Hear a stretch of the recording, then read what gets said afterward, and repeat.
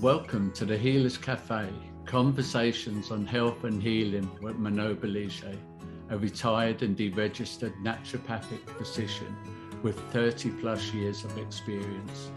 Here you will discover engaging and informative conversations between experienced healers, covering all aspects of healing, the personal journey, the journey of the practitioner, and the amazing possibilities for our own body and spirit.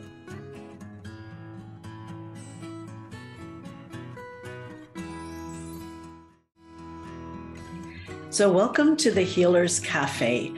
And today I have with me Janey Lee Grace, and she's an Amazon #1 best-selling author. She's a speaker, and she's formerly co-presenter of UK's biggest radio station, which is BBC Radio.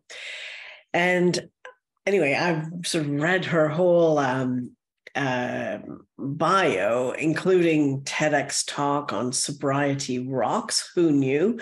And so I feel like I'm just going to introduce you as a family constellation NLP practitioner, as well as with a real passion and a big shift that happened regarding sobriety. So welcome. And the purpose of this podcast is to have real discussions, spontaneously as well. Yeah, I love it. Well, thank you so much for inviting me. I really appreciate it. Yeah, I mean, I do all of those things. I do kind of wear quite a few hats. So I'm probably best known for the work that I do around holistic living, which I've been doing for absolute years. But yes, you're right. In recent years, my absolute passion is sharing this piece about ditching the booze. I don't call it giving up alcohol because there's nothing to give up, right? So I'm really hot on language, so I call it ditching the booze. And the reason that is so kind of relevant is because for me, I was queen of holistic living in inverted commas, writing Amazon #1 best-selling books, and I was a Hay House author and speaker, and there wasn't really anything that I didn't kind of talk about and share around holistic living. And yet, although I was kind of queen of this whole world of natural healing and health and well-being and organic skincare and literally everything, I was stepping around this huge elephant in the room that was alcohol. And for years and years and years. And I just didn't see it. I just literally didn't see it until I did. And then when I finally saw it, and I realized, wow, actually, for all I'm meant to care about my health and well-being, I'm actually, taking this toxic liquid every single day, pretty much, and I'm caught in the alcohol trap. And it was such a blow when I realized, oh wow, I thought I was in control of my health and well-being, and it was a bit of a shock, and particularly when I realized that. It's not as easy as I had thought to just simply stop when you are caught in the alcohol trap.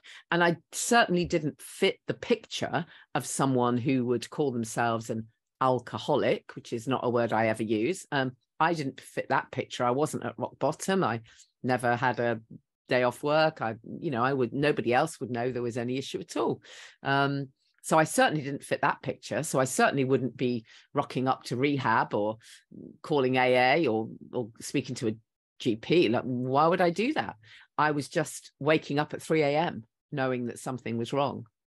And of course, I thought I was the only person who felt that way. But of course, I now realize millions of people are caught in that alcohol trap.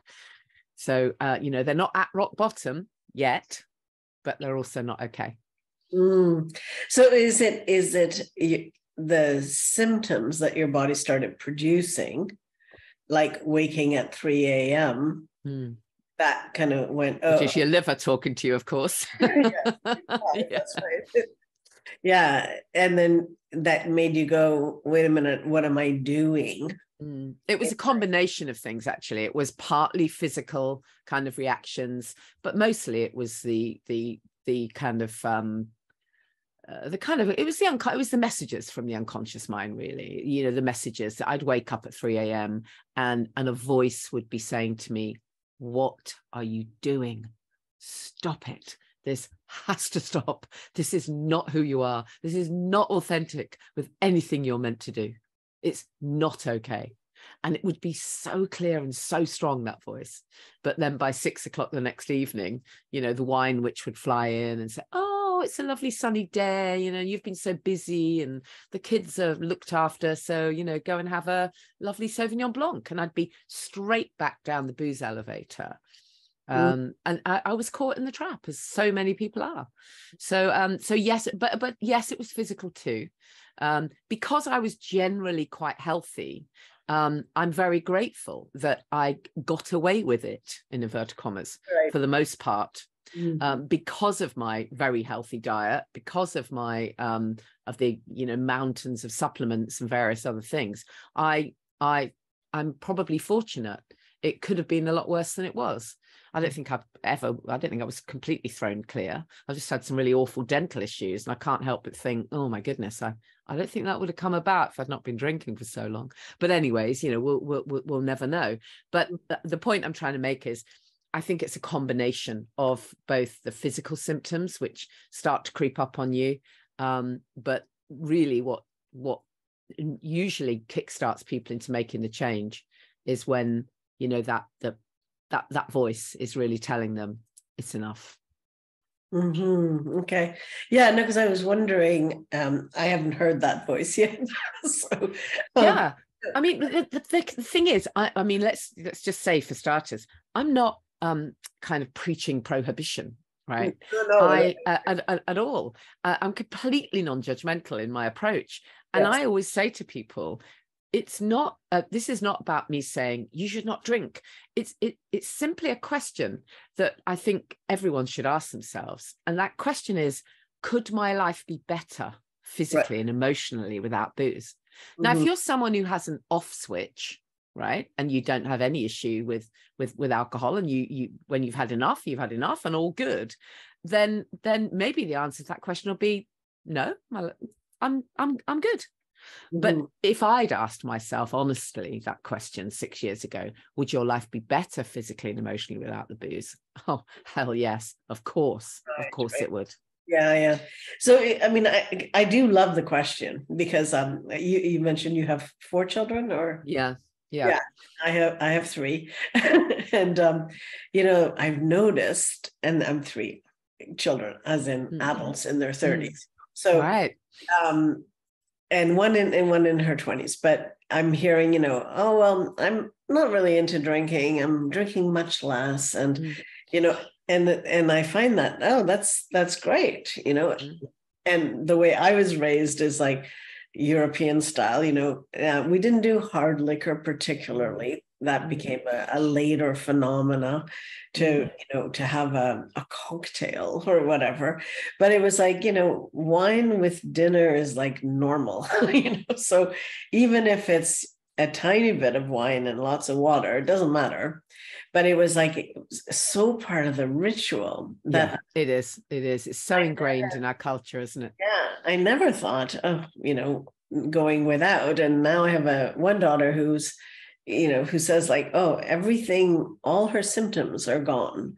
That she has, and she feels so much better. And I'm looking at her like, I don't remember you bad, you know, but it's all an internal thing. She feels completely better. So she got me to read things about why I should stop, you know, how poisonous it is, how, and it's an interesting thing. I know that that's not an approach that would work with me. I mean, if toxins I remove from my diet, I have an extremely clean diet. I eat organic, you know, I do all of those things, but I also have, you know, mostly organic wine. So, you know, so I'm thinking, well, you know, and then you think, do you start justifying a habit that you love because it just makes the food taste good. And, you know, I don't get a headache, and I don't. I mean, I would argue that it doesn't make the food taste good. I would argue that that's your perception now. I mean, and everything you're saying is exactly where I was. I used to justify myself. Well, yeah, but the wine I have is good quality wine. It's organic wine. You know, I mean, I'm sorry, but it's actually BS. It really is. No, it's all just toxic liquid is what it is. That's the reality of it. But I was exactly the same as you. I would absolutely justify it by, oh, it's good quality or whatever. And yes, the perception is it makes the food taste better. No, it actually doesn't. When you stop drinking, you get your taste buds can actually properly taste food. And in fact, what's really interesting is when you don't drink anymore, if you accidentally cop a taste of a glass of wine, it happened to me. It's happened to me twice, I think, in 5 years, completely by accident. I've picked up a someone else's glass, just literally completely by mistake, and taken a sip. Oh my goodness, the shock! It's absolutely vile. It's like drinking petrol. Literally like drinking petrol. When you're used to it, when you're accustomed to it, you don't notice. You've literally acclimatized yourself, as we all do. Because let's face it, no children. I mean, your very first drink you ever have, or if you give a drink to a child, you know, they want to try to like it, but actually they choke a little bit because it's disgusting. Alcohol is disgusting. I mean, it's literally disgusting. It's only the fact that it's covered up with all the flavors and the sugar, right? Yeah. And actually, when you're not drinking anymore and you cop a little taste of it by accident, you realize just how absolutely vile it is. It's actually horrible. So I don't believe you. Well, I mean, you know, just to counter the argument. No, fair enough. No, that's the whole idea, you know. But I've done periods where I'm doing a complete cleanse, and so you know, I don't drink then, but I don't have that feeling when I have my next, you know, glass. I'm still loving it, right? It depends how long. And also when you say you're loving it, mostly what's happening is in your mind, because that's the decision that you've made. And in fact, they do say, don't they, that the dopamine hit comes in a few seconds before you actually take the sip. Yeah.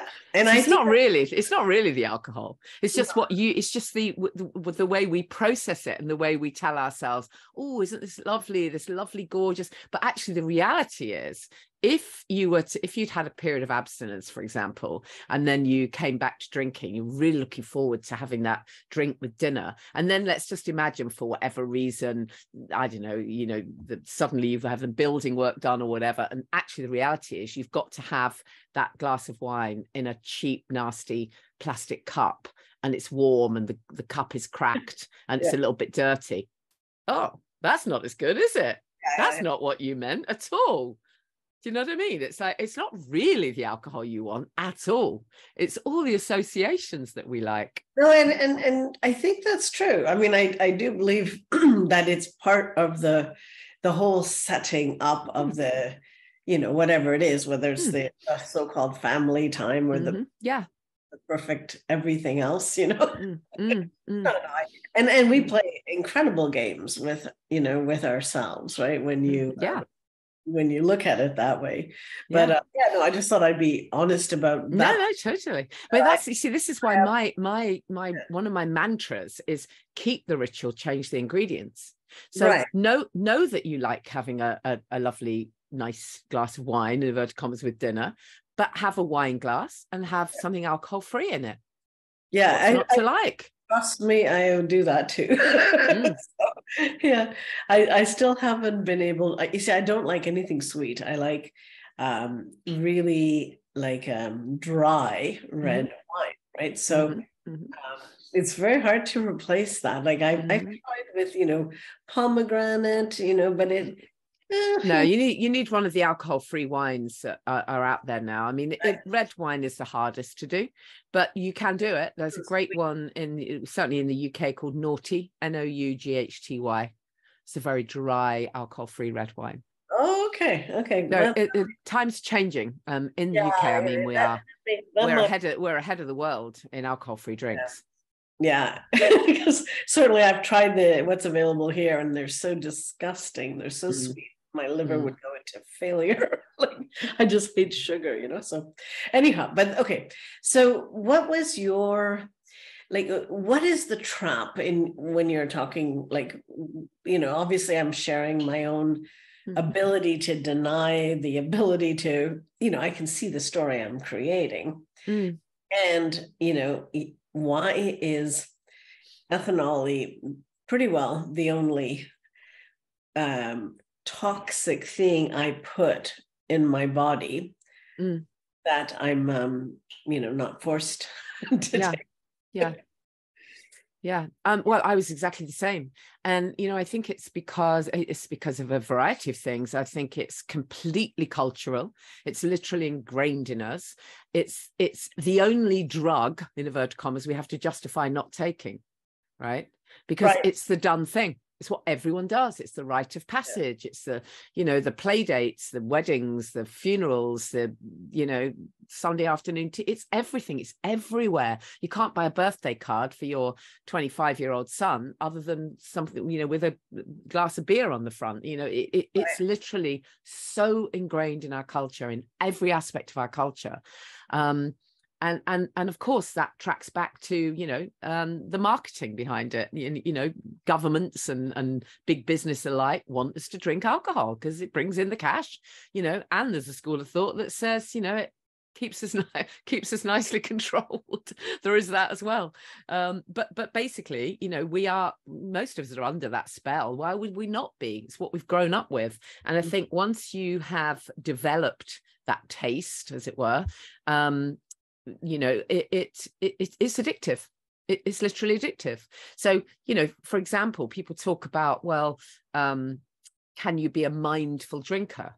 And the answer is Manon Bolliger here, and I want to thank you for taking actionable steps towards engaging your healing journey and helping others discover their path by watching, sharing, subscribing, and reviewing these podcasts. Every review and share helps spread the word, these different perspectives and choices and options for healing. And to thank you, I'd like to invite you to sign up to my free 7-sequence email tips on health and healing for everyday life. You can go to healerscafe.com tips. Thanks so much.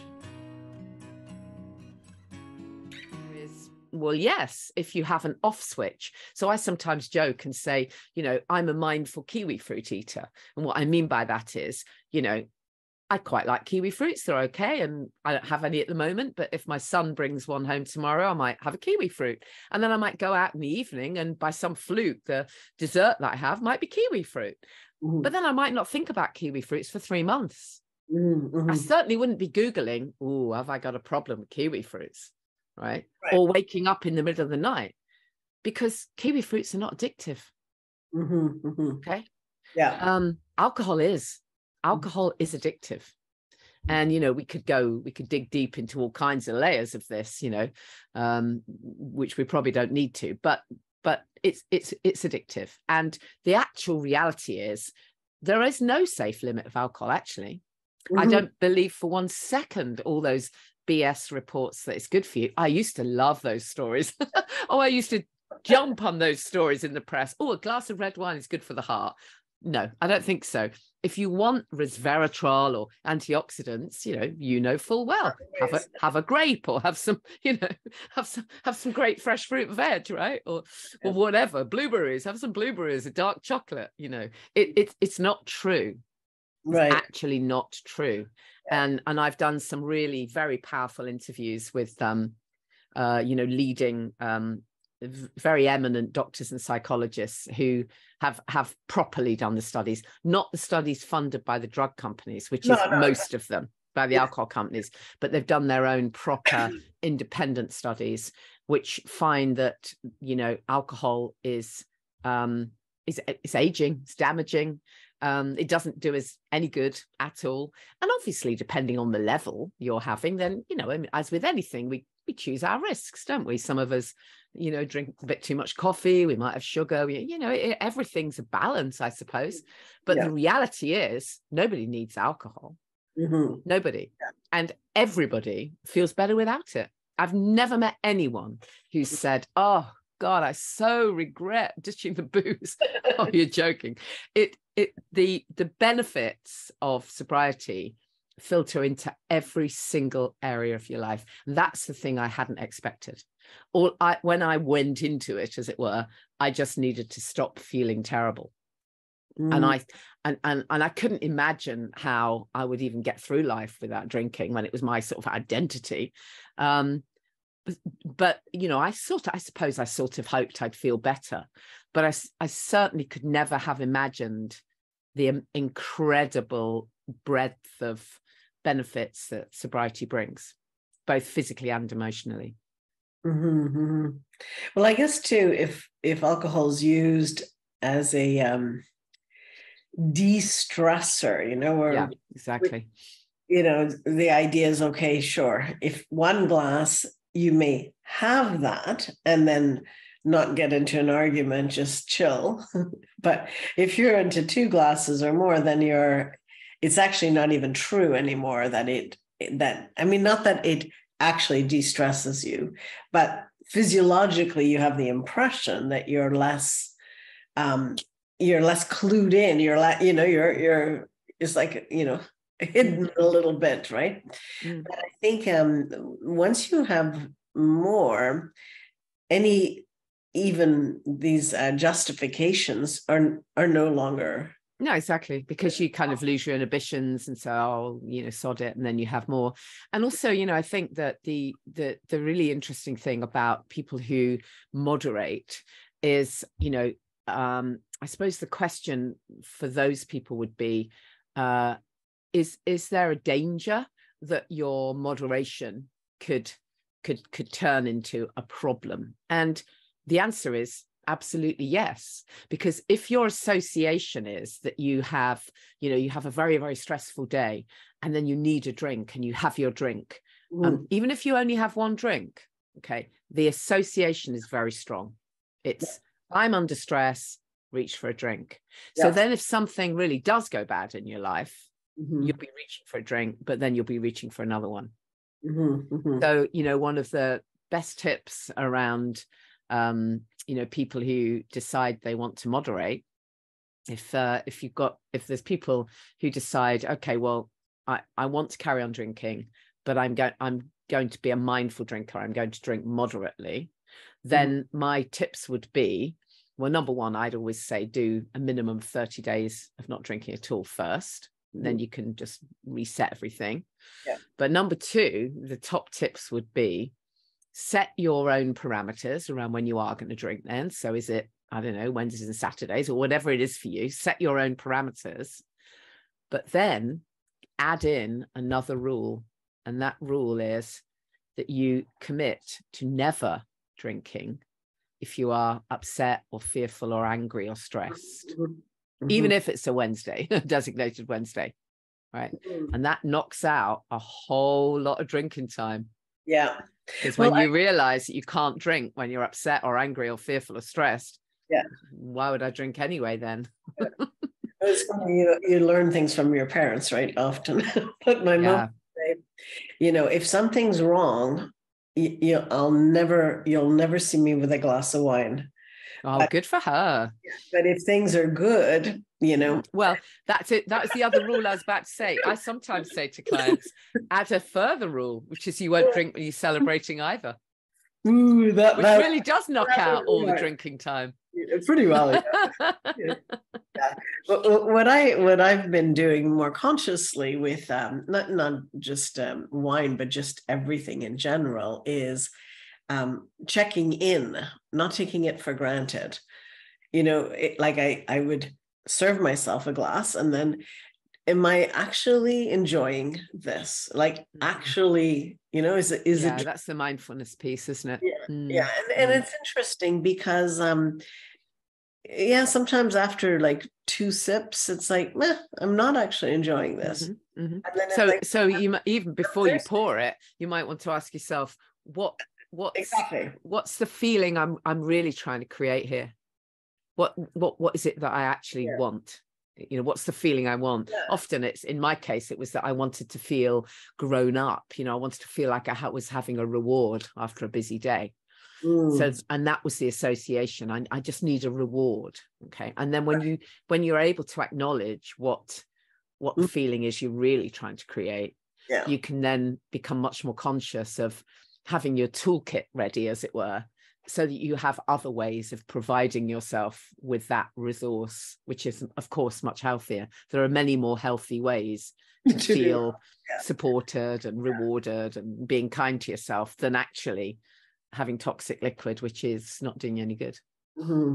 Yeah, no, I think reward it would be also a big one for me.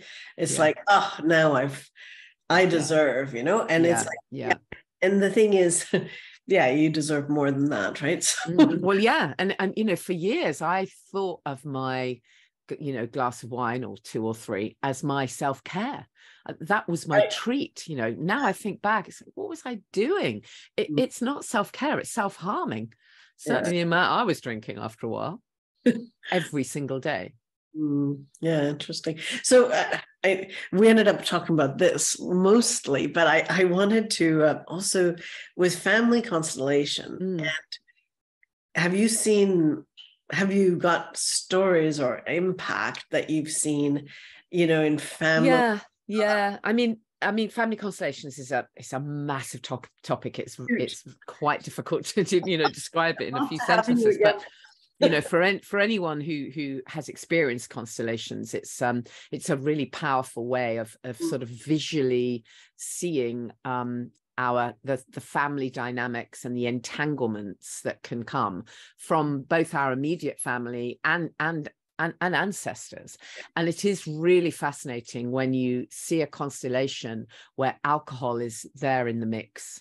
And sometimes I've hosted constellations where I've brought in someone to represent alcohol. And it's really powerful. And I remember one constellation we did quite recently where I brought someone in. I just kind of went and asked a guy, I just said, can you come with me, kind of thing. And I placed him, but I didn't tell him who he was representing. I didn't tell anyone. So I just placed him there. And the other participants, sensed the energy. And it was absolutely fascinating. One woman who was the representing the issue holder was backing off from that, had no idea who this person represented, but was literally kind of backing off, recoiling in horror. And then the person representing her mother was literally felt sort of everything released. She went, oh, I feel much better now. I feel safe now. And it was absolutely bizarre because, of course, the whole constellation was around the fact that this woman had watched her alcoholic mother, destroy her own life effectively. It was so powerful. Wow. And there's no doubt that alcohol is so often there in the family system, and can go back literally generations. And of course it can. And sometimes, we get stuck.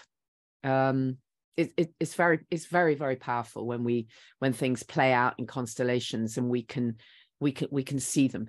What's always interesting is if you do have someone represent alcohol, when you ask them how they are, as it were, even if they don't know what they're representing, they always just kind of go, I'm neutral. Of course they are. I guess they're good. Alcohol doesn't care. Right? It's self-promotes. Exactly. Yeah. Oh, well, okay. This is actually our time, but if you're up for it, I would love to once go. I actually did family constellations. I mean, as in I was issue holder or a representative. Yeah. No. Well, maybe it's different. I don't know. It was a therapist who was kind of trying to pull out all the history and make sense of everything. So I came as the patient. Right? Yeah. The issue holder, we call that. Issue holder. Okay, I see. Oh. Or sometimes we call it tissue holder because you normally end up crying. Yeah.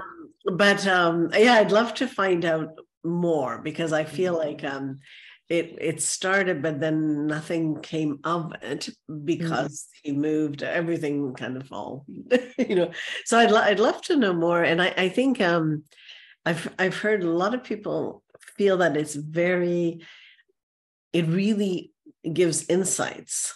Yeah, it does. It really does. It's such powerful work. It and across all kinds of issues, and just sometimes just one piece of work can literally change your perspective on everything, and also it changes the energy. That's what's really powerful about it. I've done constellations where someone will say that they're completely estranged from their, I don't know, brother or whatever, I haven't spoken for 30 years, and they'll call me up a week later and they'll go, you're not going to believe it, he called me on the way home. And that's kind of stuff happens a lot because it's energy, isn't it? It's all about energy. Yeah. Okay, well, let's do that. Maybe in a future time if you have a bit of time, because it's too short to do both. But sure. I've really enjoyed learning more. Sure. Yeah. Can I just mention the Sober Club, which is the community that I run? Absolutely. Is that that I'm really proud of the Sober Club, because we focus not just only on ditching the booze, because of course that bit's important, but then the what next. So, okay, how do you create that life that you don't want to escape from? So that's where I'm able to bring in all of the other stuff, all of the holistic living stuff and the great stuff around nutrition and everything else, which once you've ditched the booze, for so many people, that's when they open up to all the other stuff. And they find, oh my goodness, right. So I can actually get fit and healthy. I can look at what supplements might support me and on and on. So, so it works really, really well that we can kind of start to uncover all these different layers. Yeah. Well, I would imagine too, it's timing is everything with, post this pandemic anyways. Yeah. So many people drank. Yeah, definitely. Yeah. And have health to be concerned about, even more so now than other poisons have been in their systems. Yeah. So it's complicated. Very true. Anyway, okay. Thank you so much. Thank you. And we'll be in touch. Thank you. Appreciate it. Thank you for joining us at the Healers Café with Manon Bolliger. Continue your healing journey by visiting thehealerscafe.com and her website, and discover how to listen to your body and reboot for optimal health.